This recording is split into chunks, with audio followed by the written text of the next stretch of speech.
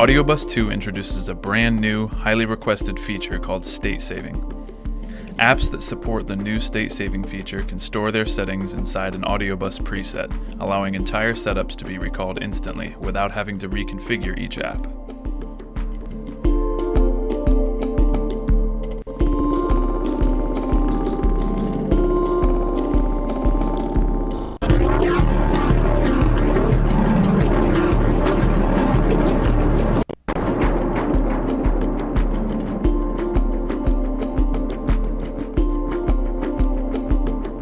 State saving is currently being tested with a small group of apps that have access to the beta SDK.